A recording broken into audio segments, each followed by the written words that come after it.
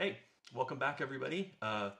Richard Farley, Deputy Editor, 442 USA, here for the second week in a row, the second week of what will hopefully be many weeks, joining you here on Facebook Live talking women's soccer. Gonna give people a few minutes to come as we've just put the links out there. FYI, you can always send your questions to us via Twitter. And then once this appears in the feed on Facebook, of course, definitely hit us up there. We can talk about anything this week. It's a women's soccer, U.S. women's national team week, so we're between games against New Zealand. U.S. women won on Friday, 3-1. Decent performance, decent New Zealand team. Two first half goals from Julie Ertz sent the game cruising. Hannah Wilkinson got a goal in the second half that made things dicey for a little bit. And then Alex Morgan with a tremendous finish towards the end to put the game out of doubt. Again, I'm stalling a little bit here because I'm getting the Facebook screen up so I can see which questions you guys are sending me. But U.S. Women's National Team going to concentrate on that for probably the first half of the chat today, and then we're going to switch into National Women's Soccer League talk. A lot of you may have noticed that earlier this morning we put out a article detailing some troubles that they're having at FC Kansas City. We'll talk about that more in the second half of this chat, but the troubles go beyond FC Kansas City. Other teams in the league, we mentioned Seattle and Boston specifically, have issues, but the political dynamic behind the scene, how that affects expansion, how that affects potential relocation, new owners in the league, that's all things that we'll be discussing. Got a lot of questions on that. In fact, we've got more questions on that than we do the women's national team. But let's go ahead and talk about the women's national team as I look down here at my iPad to get some of the questions that have come in.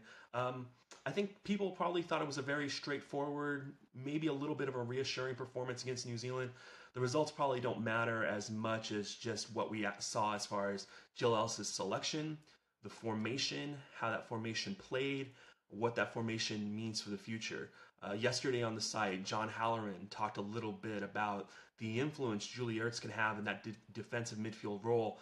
And it's something on the site we've been talking about all year about just how tremendous and how forceful she is ever since she's moved into that role for the Red Stars. And pretty much since that happened, this exact midfield trio is one that I've wanted to see.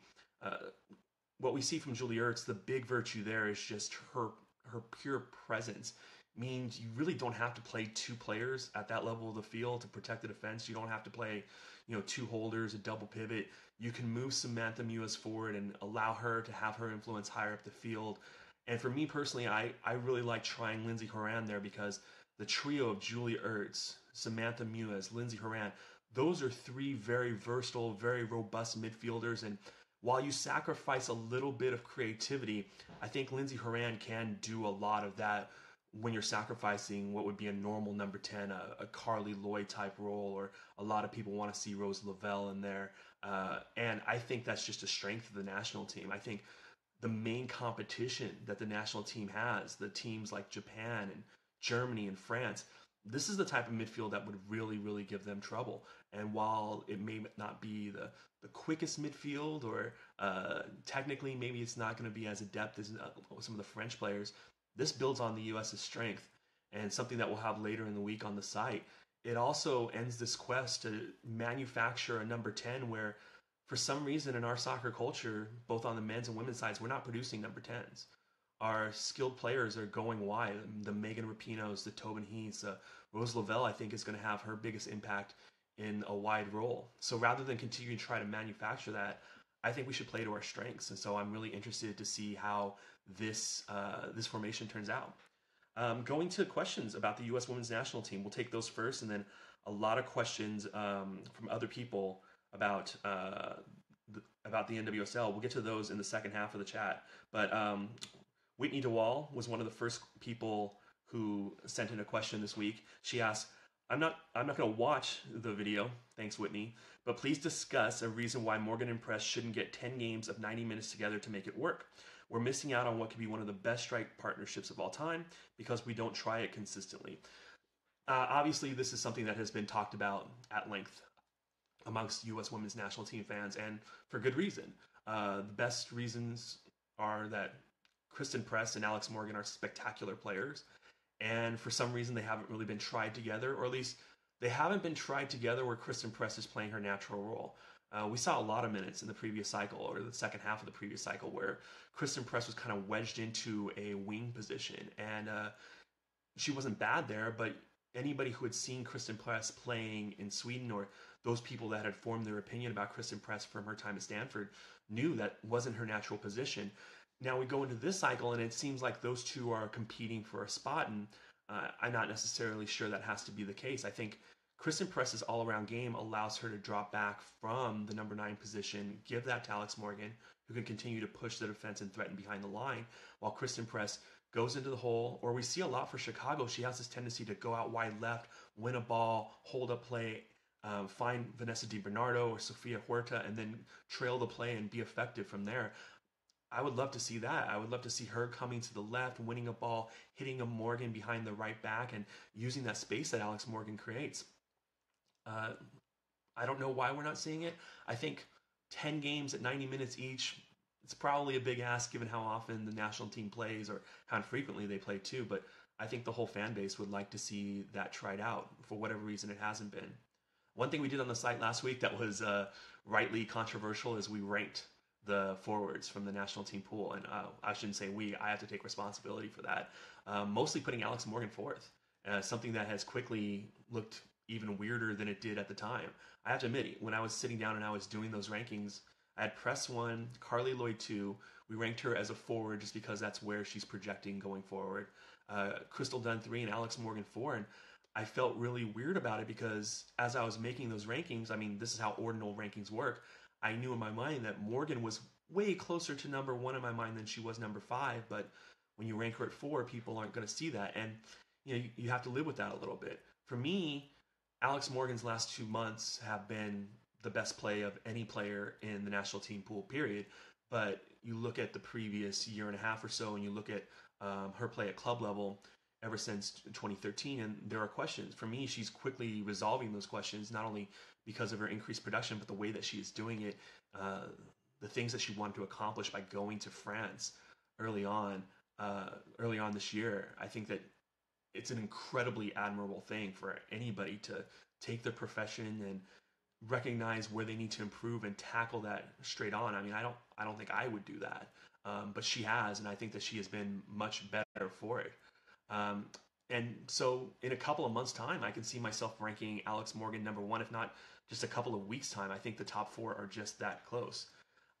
Jackie Guerrero on Facebook says, "What's going on with goalkeeping? Is Nair having a few bad games, or does she need more time in pressure situations to up her game?" So let's go back to part of the impetus for this question, not only her big gaffe during the Tournament of Nations, but also what we saw on Friday, where she didn't come out for that ball that bounced in the box, and she had plenty of time to get there. And while that's not a play every goalkeeper is going to make, and that's not a play that you would definitely say, oh, listen here, it's 100% at fault for that. At this level of the game, you want your goalkeepers to be elite, and you want them to be able to erase errors, because you know that there are other goalkeepers that will. And Alyssa Nair needs to make that play because there are other goalkeepers in the pool that would have. Now, would it have been better for Kelly O'Hara to read that ball a little bit better, or Becky Sauerbrunn to react to that? Or we saw that same cross come in later in the game again from that side, and maybe that was Sofia Huerta at right back, her first game, or the lack of a wide presence from the midfield there. There are a lot of excuses, but you want your goalkeeper to make up for that. I mentioned this in an article recently, and it's something that's been on my mind really ever since it was mentioned to me this summer by Becky Sauerbrunn. She was taught early on in her pro career that goals happen when 2 mistakes come together. Goalkeepers are the ones that should prevent that second mistake, and I think Alyssa Nair hasn't. I think she still looks like she's the number 1 goalkeeper in the pool. I think it'd be interesting if Ashlyn Harris got a start tonight. I also think it would be interesting if this fall somebody like Adriana Franch gets called up. We saw Abby Smith get multiple call-ups earlier this year. I think all of those players need to be kept in mind. I think one thing I fear, and I mentioned this in last week's chat, is that Jane Campbell is going to start locking down that number 3 spot, and I don't think that does anybody a service. One question from Twitter from Colleen: what happened to Klingenberg on the national team roster, and That's her first question. Let's go ahead and deal with that first. I think she's just being beaten out for her spot at this point.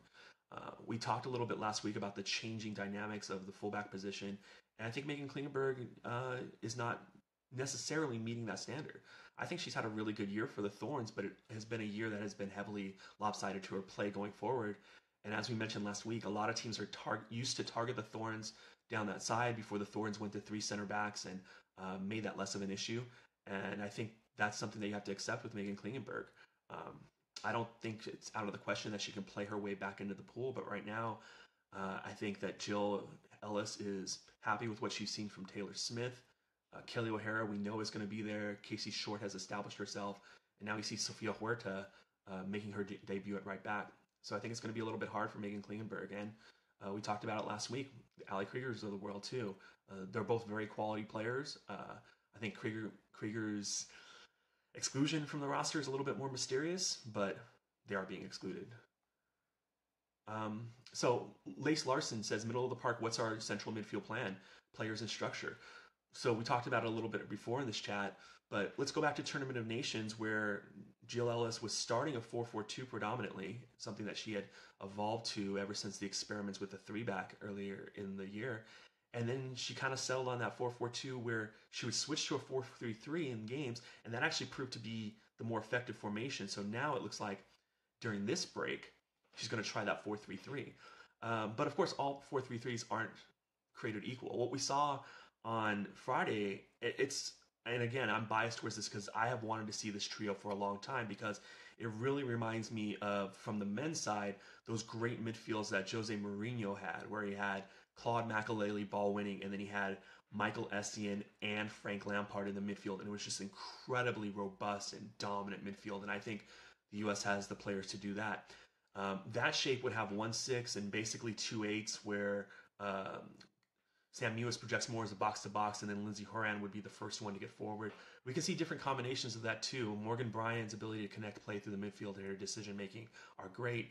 Ali Long's efficiency and distribution has been much talked about, so those are really two good options to change things up. And if they want to have somebody that's more of a pure 10, they can always inject Carly Lloyd in there too. I'm going to talk about these things later in the week on the site, but this is a huge reason why I think this formation has to be a go going forward. And even more than that, just the in-game flexibility. You think about the ability to push your center backs forward so they're even with Julie Ertz, make that into a 3 center back, push forward the fullbacks in the wingback positions, and then Jill Ellis has an option to solve some of the problems that she was trying to solve by going to a pure 3-back scheme in the spring. So just that flexibility alone, along with the ability to plug Carly Lloyd in and make that midfield 3 into a diamond, which she has played so well at Houston, the spear of that diamond, I think there's just so many virtues to this beyond just the core skills of those 3 midfielders that I really like in that position. Let's see. Jackie again from Facebook, and then we'll switch to NWSL talk after this. We're only a few months away before 2018 when we enter qualifiers. Are we ready? Yeah, we're ready for CONCACAF qualifiers. No disrespect to Canada, Mexico, Costa Rica, all teams that are improving, teams that could give the U.S. trouble on any given day, but the U.S. is ready for those qualifiers. And even to the extent that they had trouble qualifying in 2011, that now looks like a fluke. Yeah, those games can happen, but the U.S. is absolutely ready. And, I think New Zealand is probably, if they were in CONCACAF, they would be probably the 3rd best team in this region. And we saw that the U.S. had a pretty comfortable time against them. So let's switch over to the NWSL now. We talked on the site this morning about what's going on at FC Kansas City. To have a brief 15-second summary, things there aren't looking great. There are concerns about whether the team is meeting minimal standards. We've had sources tell us about multiple areas in which they haven't met standards. One that everybody can see is that they're not traveling with the required number of players. And while we see that occasionally in NWSL from teams, it's usually one-offs. Kansas City has made a pattern of that. And then they also slipped before the league's minimum salary threshold at points this year. Should be said that both the league and the team denied that, but we feel really confident in our sourcing on that. Just overall, there's an atmosphere in Kansas City that the club isn't really meeting the expectations or creating an environment where people want to play and stay. I think one thing that we've heard constantly from a lot of people is that the one thing keeping that team together is the relationship that the squad and Vlatko Andonovski have built through their 2 championships, and just generally how Vlatko treats players. Vlatko has developed a self-admitted reputation as being very loyal to players that he feels like he can improve. He feels like that's his debt to the players. They give their time. They don't get incredibly compensated. He gives them the chance to improve and make a career. A couple people, and I think Vlatko even admitted this to me earlier this year, is that a weakness of his is that he doesn't give up on players maybe as soon as other teams would. He'll keep them around, and if he sees a future for them that shows improvement, he'll stick with them. And while that might cost him a few points in the standings each year, it engenders a ton of loyalty. If Vlatko wasn't there, I think a lot of the team wouldn't be there. And I think even with Vlatko there are a lot of players that if things don't improve are not going to be in Kansas City next year, from the top of the roster to the bottom. Now, as far as improvements, we talked about a potential sale. According to sources, there is a new ownership group lined up. How far that is along, it's not so far along that the current ownership group couldn't salvage things, but we're pretty far along into the season, and these problems have persisted all along, so they're pretty far down that road. The more enticing option is Sporting KC getting involved. Sporting KC has been rumored with an NWSL dalliance since 2012, the end of 2012, when this league was first forming. But much for me, it's a situation that also parallels the situation in Salt Lake with Real Salt Lake, who have strong interests in the NWSL, but they also have a USL team that they are trying to get in place. They've started down that path of building facilities and reassuring their that everything is right with the Monarchs or Swope Park on the Kansas City side, and so they've developed priorities.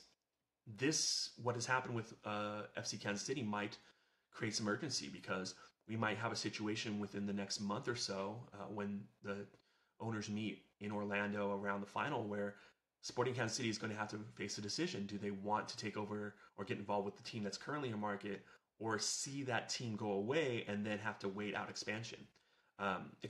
Expansion is going to happen eventually. There are a lot of teams on the MLS side that remain interested. But as we talked about in the article today, the focus of the league has shifted to where they want to shore up the ownership that's in place now before continuing to grow, and get some kind of firm ground for Kansas City. We mentioned Seattle. Seattle is losing a lot of money. I think anybody who looks at that situation objectively could figure that out. But the commitment of the Predmores isn't indefinite. I mean, spiritually it is, but eventually they're going to have to find a way to financially get on the right side of the ledger. And then the Boston Breakers is another team that multiple sources have told me has severe financial problems. Even beyond that, I think there are long-term questions about 2 other teams. Chicago has to find a plan to get out of where they are now. They're not going away anytime soon, but you can't look at the attendance numbers and everything else that's going around that team and say that this is a team that can sustain like this indefinitely. And then Sky Blue also. I think Sky Blue is another team that falls into the smaller club category that needs to develop an infrastructure and a plan that will make them as viable in year 8 and 10 as they were when the league needed them at year 1. So just checking back with some questions. Whatever happened with FC Barcelona? Are they still interested in establishing an NWSL team? They are. Barcelona is interested. The interest just isn't as urgent as the last year of reporting has indicated. They're not going to be coming in this year, possible next year. There are a bunch of issues to sort out, but Barcelona is for real. It may never happen, but as of right now, the intent is to eventually get involved. Let's go to Twitter here really quick, which I'll try to gracefully switch to my laptop. So, are there from other leagues? Who would you like to see come play in the NWSL next season? One thing that I always look at is England, and I see a lot of players who. Obviously, they're not at Lyon and PSG making a ton of money, but between the cultural similarities between the two leagues and just some of the quality of players like Farrah Williams and Jill Scott and the point they're at in their careers and some of the experiences that we've seen people like Alex Scott and other players have here in the United States. I always look at the English league and wonder if the connection that England and the U.S. had during WPS was as strong. Who would I like to see over here? We've already had the virtue of Kim Little coming over and going back, but Jill Scott's on my mind because I've been thinking about all of the U.S.'s robust midfielders, and she's another example of a good, all-around, physically tenacious midfielder. And then Farrah Williams is just the type of player that I really like. So those two are the ones that immediately jump to mind. Going back to Twitter, what do you think is the top priority for the MWSL moving into 2018? Shoring up ownership. I think at the beginning of the season we would have said expansion, and then maybe expanding some of the expanding rosters, bumping up pay a little bit more, just basically quality of life issues or expanding career options for the players. Basically, trying to create an environment where players are more incentivized to stick around longer. Unfortunately, there are a lot of questions that still remain with some clubs, and that has to be number one. And amongst the owners, I think there is a great divide, and on one side of that divide, there is, and we talked about this last week, on one side of that divide, there is a want to be more constrained in how the league is going forward. On the other side of the divide, there is the want to continue to grow because the league is going to have to grow eventually anyway, and you can't wait around for these teams forever. Okay, the question that everybody asks before games. We're going to take a couple of more questions as we're already at minute 22. If everyone on the current U.S. roster was in good health and their best form, who would you play in your starting 11 tonight, and where would they play? This isn't going to be too drastic because I think it's going to be somewhat similar to what we saw on Friday. I would keep the midfield in place. I've already talked about how I like that midfield. I would actually bring Casey Short back into the starting lineup, and I don't know if Kelly O'Hara is going to be good to go based on how we saw her leave Friday's game, but Kelly O'Hara, Taylor Smith on the right. I keep the same center backs with Becky Sauerbrunn and Abby Dahlkemper. I do subscribe to the notion that getting them minutes together, they in some ways they are so similar. They need to figure out how to be different, if that makes sense. In goal, I would put Ashlyn Harrison. I would give her a chance tonight. Up top, I would stick with Alex Morgan. I am a big believer in rewarding people's form in league, and that's part of the reason that I had Alex Morgan still lower on those forward rankings. I know that doesn't quite make sense, but I'm just not ready to say if people have changed after only 2 months, but I would still reward them with playing time. And then I think Megan Rapinoe on one side, and I think there are a number of options on the other side. If you gave Mallory Pugh another start, that'd be fine. I don't know if Rose Lavelle is there yet, but I think you've got Crystal Dunn too. So that's the 11. Let's try to find one more question here, and I really want to thank everybody for not only their questions, but the turnout and participation we got last week for the first time we did this chat was a lot more than we expected. We were kind of wondering, well, how many people are really going to turn up because we've never done this before, we didn't do a lot of promotion of it, and we eventually decided we have to start these at some point. But looking back at the engagement that we got last week, thanks a lot. I mean, it really makes this worthwhile, and we really appreciate it.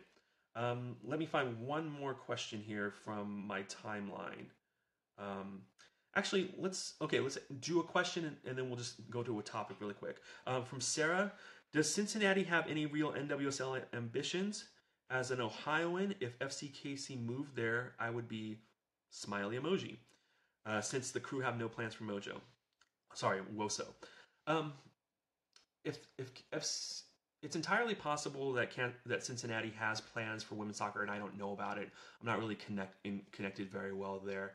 But in general, I like to think of it as, okay, the cost restrictions on this league are so low that if you have control over your facilities, you have an infrastructure in place, and that usually means having resources on the men's side so that you've stocked up your marketing and you've stocked up your communications and your technical staff and your medical. You have all that taken care of, and you can draw a minimal number of people, 3,000 or 4,000. You're going to make money off this league. And that's really the divide between big and small in the NWSL. For some of these teams, it makes so much sense to have a women's team. And if you're in a situation like Portland, when you can get 17,000 a game out, oh my gosh, you're going to be able to benefit off the fact that cost has to stay low for these other teams in the league to compete. Even at Orlando, their numbers aren't as good as Portland's, but wow, I mean, like, it just doesn't cost that much to run one of these teams relative to some of these other commitments. So you look at somebody like Cincinnati, who I don't know what their lease situation is like with their current field. I know it's a shared use facility, but obviously they draw a ton of people. It would make sense to investigate that. There's a reason why 4 or 5 MLS teams continue to be interested in the NWSL. So you can look at that same reasoning across the landscape and really ask, well, what other teams might be in a situation like North Carolina, where they're second division on the men's side, but they can still support a women's side, and it becomes a very good investment for them. Finally, the one thing I wanted to talk about is after we released the article this morning about FC Kansas City situation, there's understandably a lot of pessimism about the NWSL out there. When you hear about the troubles in FC Kansas City, and then we also in that article felt that it was worth mentioning the troubles that are happening in Seattle, Boston, and then in this chat we've mentioned Sky Blue and Chicago. So that's half the league right there. I don't think there's reason to be pessimistic about the league. You know, this also came up during last week's chat when somebody brought up a tweet from Dan Laletta that was a little bit pessimistic, and I said I don't share his pessimism, even though I kind of know what he's talking about. We're starting to see what that know what he's talking about is about. The reason I don't share that level of pessimism is, one, these problems are nothing new. All of these teams have had these issues from day one. Teams in other leagues have had these issues. This is a reality of the women's soccer landscape. And the fact that the league has gotten 2 years past the benchmark from WUSA and WPS tells you that there's something about this league that is able to transcend these obstacles where the previous leagues weren't.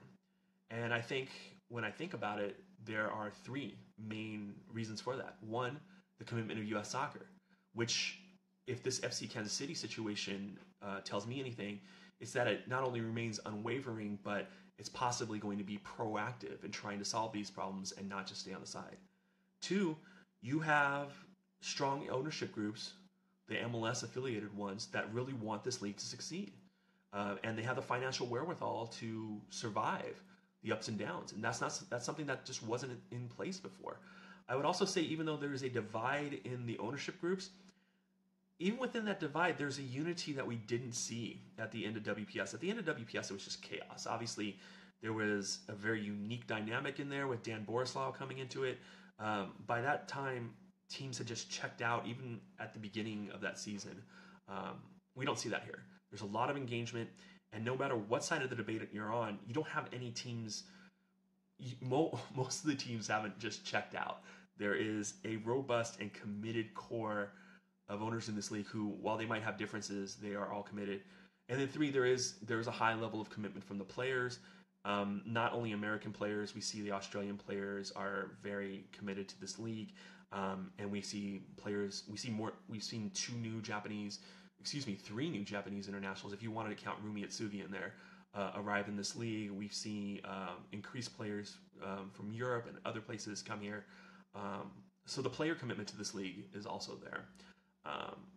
So I'd already received a lot of DMs about this from people in the league after posting the article today. It is natural to look at that and be pessimistic about where the NWSL is. I would say that it's actually reason to be optimistic, because even if the NWSL was in danger of losing teams, there are teams lined up, there are organizations lined up that still want to get into this league. Maybe not in 2018, or maybe the league wouldn't want them to get there in 2018, but they're going to want to get in after that. And you have people that really, even for the struggling teams, want to find a way to make it work. And those are things that just weren't there before. So I would actually look at the FCKC news and see the silver linings of it in terms of potential solutions for a problem, whereas in previous leagues, when problems came up, there were no solutions. All right, everybody. We went a lot longer than my social media person wants me to, but hopefully you agree there were a lot of good things to talk about. I'm really sorry I didn't get to more of your questions because that's what this is really supposed to be about, and I'll try to improve on that. We're going to be back with you next week at the same time. We'll probably talk more about NWSL since that's gotten to play. Expect more news coming around today's news to happen. And we'll talk a little bit more about the women's national team because we'll want to talk about what we saw tonight. Again, I can't stress this enough. Thank you for turning out for this chat, and I look forward to talk to you again next week.